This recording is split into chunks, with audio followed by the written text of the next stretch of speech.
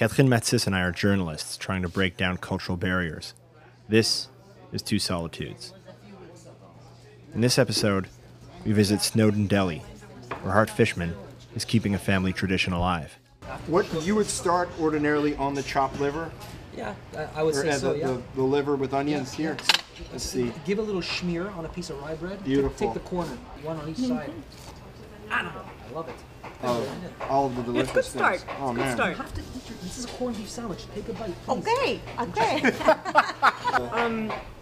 How long has the deli been here? Like 72 years this summer. Yeah. wow. I think now it's 72 years. 1946.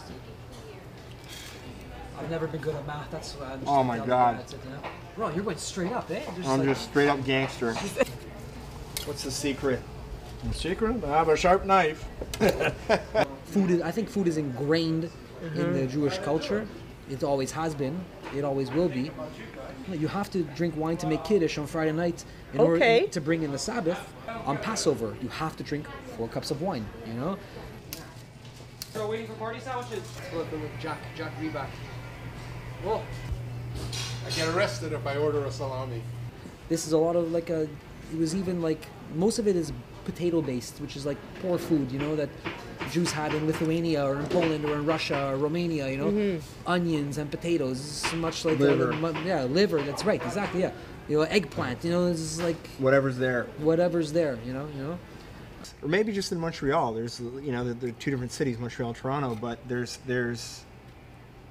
is a value placed on eating and drinking and togetherness that maybe you don't have in some other places. Well, 100%. That's because of our Quebec culture, and we're damn lucky for that, you know.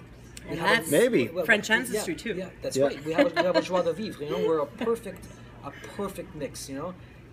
I love it. I wouldn't live anywhere else in my life but here in Montreal, you know. This is great for when you're hungover. It's really interesting how food is not attached to one country, but is attached to the culture as a whole. Yeah. You know, and still we made it our own in Montreal. Yeah. I love that. There's something about it, you know. Yeah.